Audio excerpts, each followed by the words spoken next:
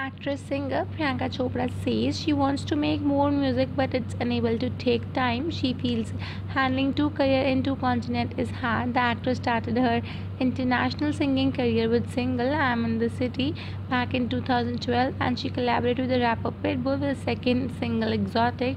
Handling two careers in the two continents is hard enough between Quantico. I have featuring the Hindi movie Bajirao Mastani that released in December and Hollywood movie which is a Baywatch which will release next year. Thank you for watching the video. If you like it, give a thumbs up and subscribe the channel.